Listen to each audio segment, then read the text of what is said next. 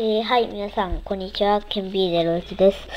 今回は、また、ヨドバシカメラで頼んだものが来ました。前回だっけな。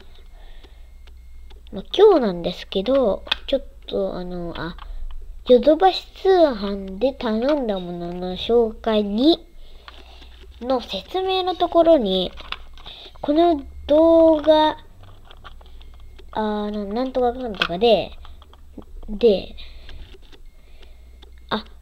この動画で紹介している5台のトミカは、大阪のヨドバシカメラから来たものなんですが、もう1台は、東京のヨドバシカメラから来ますとか書いてましたよね、説明のところに。それが届きましたね。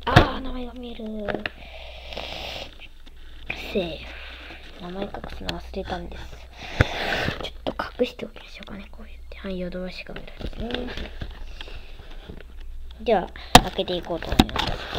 名前映っちゃうよ。名前出したくないので。絶対出したくないので。ほら。これって結構開けにくいですよね。うわ、開けにくい。開けにくい。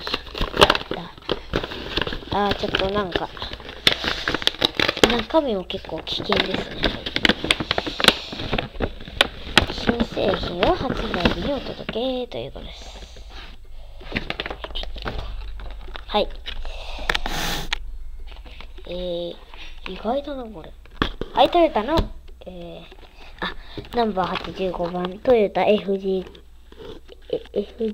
クルーザーですね。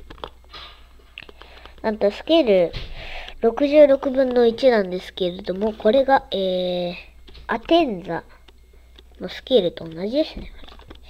開封は、別の動画にアップロードしたいと思います。では終わります。バイバイ。